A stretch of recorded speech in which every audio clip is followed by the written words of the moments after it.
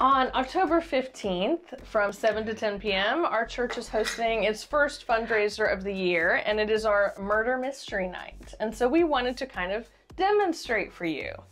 So there's a lot of clues and things to figure out. And Jay, why don't you read our beginning brief? Rosemary Clark is one of the world's most popular and enduring cozy mystery novelists. For the past 2 years, however, she has lived as a recluse in her hilltop mansion, cutting off contact with friends, family, and the public at large. The reason for her withdrawal from the public eye has been subject to much debate, until earlier this week when Ms. Clark emerged to announce that she has written her final novel, The Dark and Stormy Night. To celebrate the completion of the book, Ms. Clark invited a small group of her closest associates to Winterwood Manor with the tantalizing revelation that she had featured all of them as characters in the novel. Benjamin Baker, owner of the Will Street Detective Agency and your boss, is on the guest list because of years spent advising Ms. Clark on the finer details of being a private detective.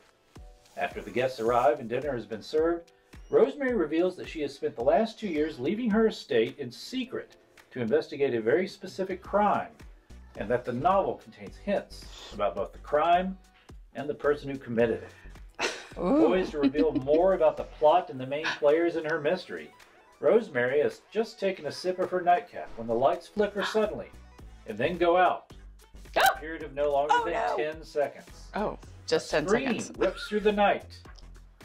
No scream. And then the lights come back on. Inexplicably, Rosemary has vanished. All that's left where she was standing are a few spatters of blood and a bracelet that she was wearing. After a thorough search of the house, Rosemary is nowhere to be found. And while it's unclear whether any sort of crime has been committed, there is a definite feeling that something is wrong here. Benjamin immediately calls you to come and investigate, insisting that he can't be the one to question the other guests, since he is just as much a suspect as they are. Now, you're here at Winterwood Manor, tasked with solving the type of serpentine mystery that Rosemary Clark was known for. Ooh. Good old whodunit. So we invite you to join us on Saturday, October 15th to investigate all of these clues. All the boxes have different clues, different experiences, different puzzles. We're going to have a hangman to figure out. Why is the fourth seat purple? All kinds of other wonderful mysteries. So we invite you to sign up for a box and to join us for our fun mystery night. And we invite all of you to dress in costume. See you then.